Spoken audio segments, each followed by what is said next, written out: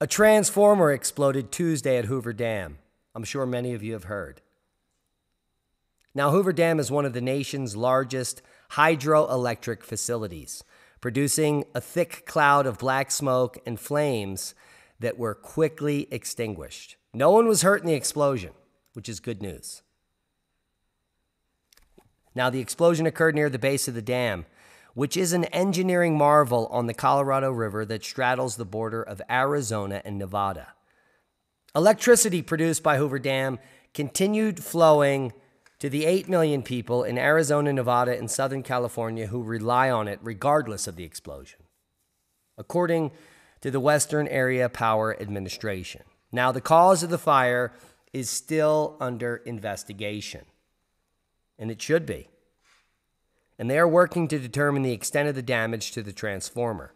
It's one of 15 at the complex that controls the voltages for power sent to customers. But they could run on just 8. So this is just a setback.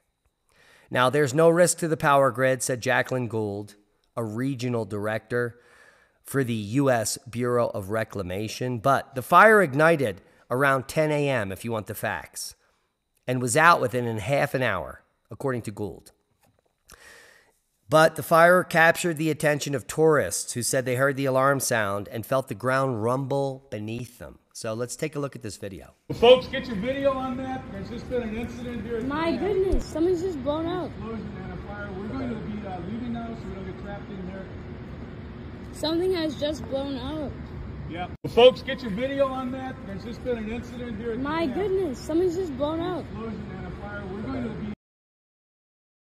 Now you're listening to William Hero. He's just 13 years old, and he was fascinated by the explosion. Now, William Hero of San Francisco was on the viewing bridge with his parents when he saw the explosion and heard the big boom. Leaving now so we don't get trapped in there. Something has just blown up. Yeah. Well, folks, get your video on that. There's just been an incident here. My goodness, something's just blown up. Explosion and a fire. We're going to be leaving now so we don't get trapped in there. I love this kid. Something has just blown up. Yes, it has.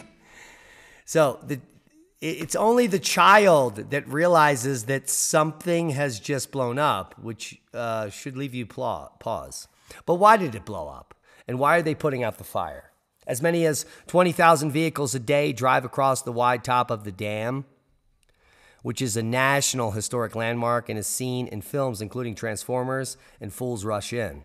Most motorists traveling between Arizona and Nevada use a bypass bridge high above the dam that opened in 2010, so they don't actually see it. Now, the explosion occurred on the apron of a building housing turbines that is slightly downstream from the base of the dam, about 25 miles, the southeast of Las Vegas.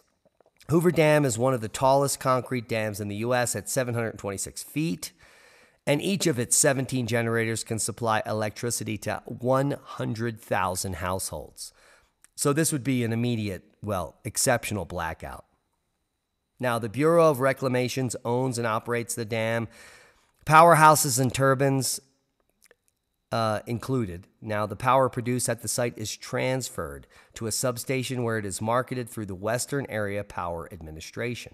Hoover Dam is considered a baseload source of power, meaning it can respond quickly to the need for additional power on the grid or dial back supply as accorded. Now, the fire triggered an alert at the Western Area Power Administration Control Center in Phoenix.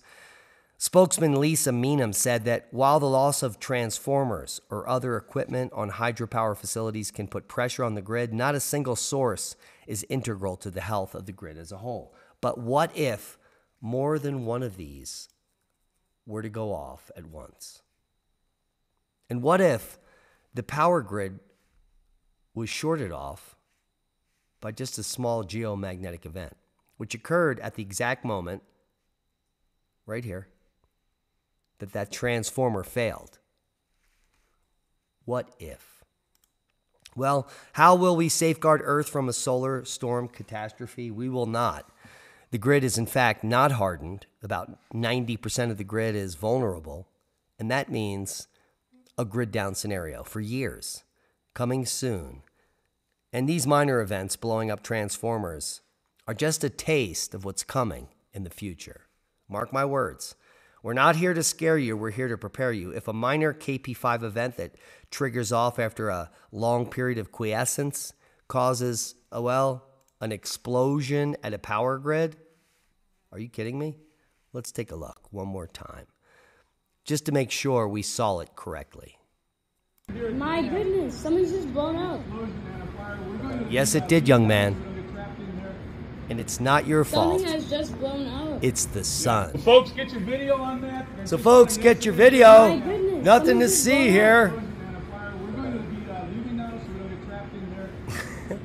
Something has just We're gonna be blown out. leading you out Folks, so you don't get trapped in here. Well, sign of the times, and that's a boom to knowledge. Proper prior planning prevents piss poor performance as major transformers explode with minor effects from the sun.